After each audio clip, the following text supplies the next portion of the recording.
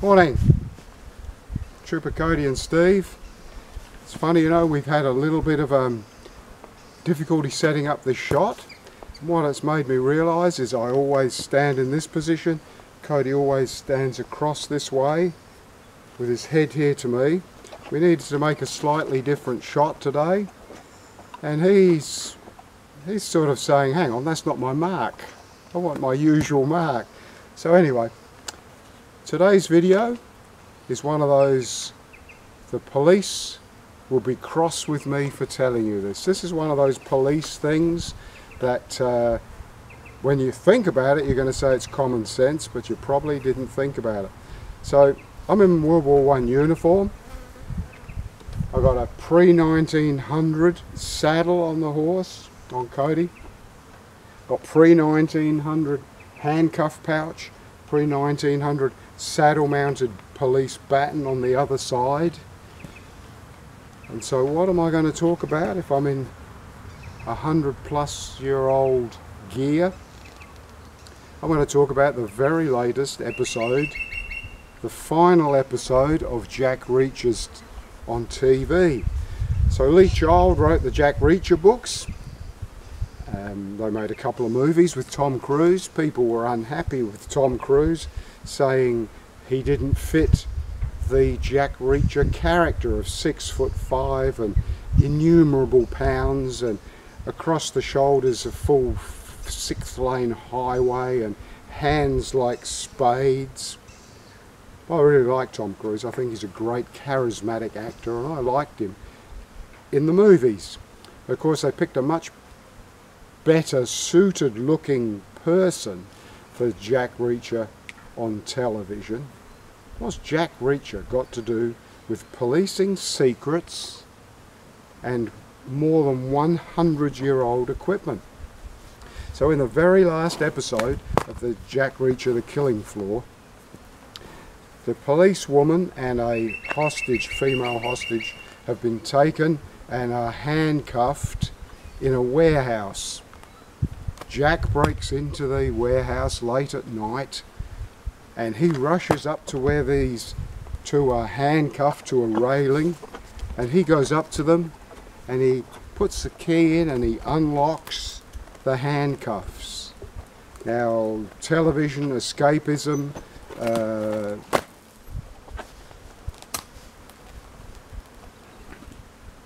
suspended disbelief, all of these things. But so probably nobody ever thought, hang on, where do you get the key from for those handcuffs? The truth is, do you know how many handcuff keys there are? There's only one.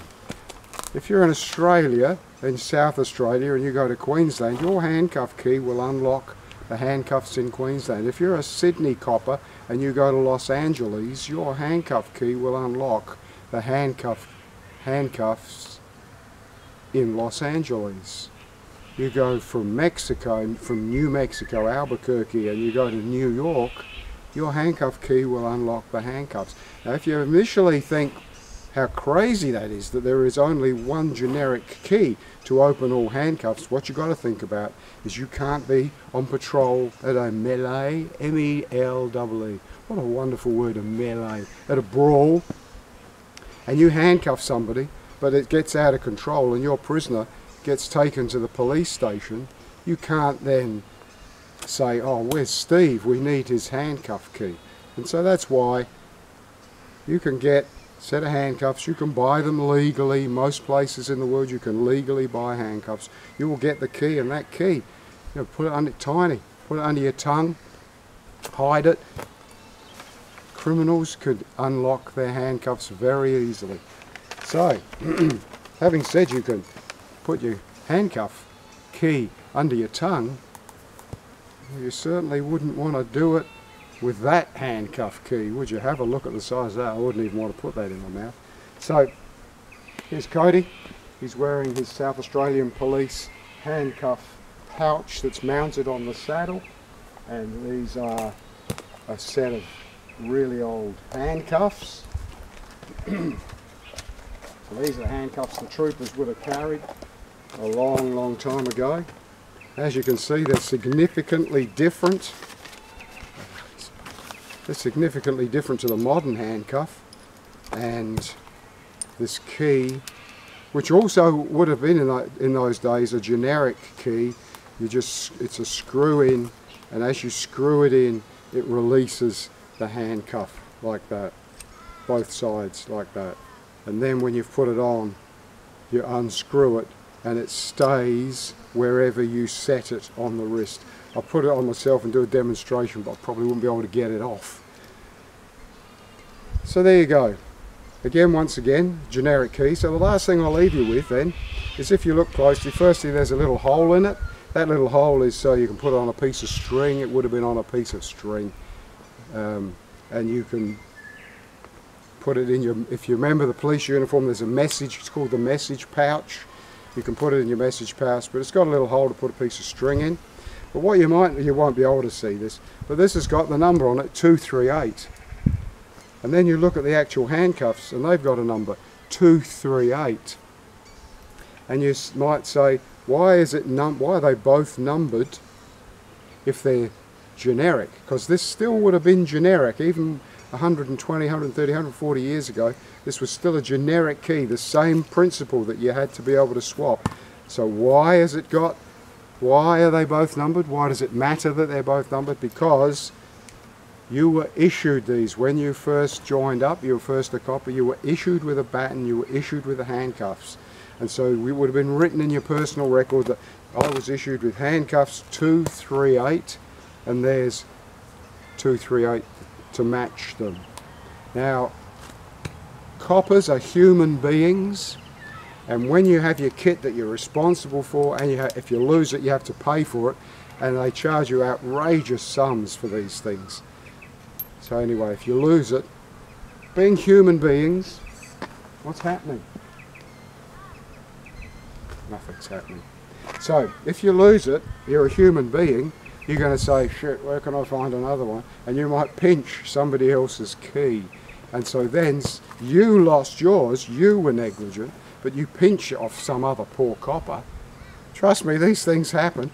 And that person who was not negligent suffers because somebody that was a bit bent pinched their handcuff key. And so that's why it's a great safety measure, 238. And I'll just go, and when you say, Steve, surely that wouldn't happen. When I was a recruit in the academy, I went to go to class one day and I could not find my beret. We wore Balmorals while we were recruits, and I couldn't find mine. And to put a finer point on it, the instructor told me to look at everybody's Balmoral that was sitting in the class, and when I went round, sure enough, Al, you've since passed away from cancer, Al. I know you're listening. So I went up to one of the fellow recruits and picked up his Balmoral, and inside, in a hidden place, I had written Westy, and sure enough I could show him and show the instructor. And what had happened is good old Al had lost his Balmoral, so he just pinched mine. Well, I got mine back and he had to buy another one. And so, just as well, I've always been paranoid and had my name written on stuff in a hidden place. Bloody long video. Don't know what'll stay, what'll finish, what'll get cut out. Anyway, what does it matter? It's my channel. I can write rubbish if I want it. There's a song in that. Talk rubbish. I've still got a little bit of COVID, and it's a damn hot day. Excuses, excuses. Look at him, he has to put a foot wrong. Bloody champion that he is. Okay, till next time. Cheers. See you later.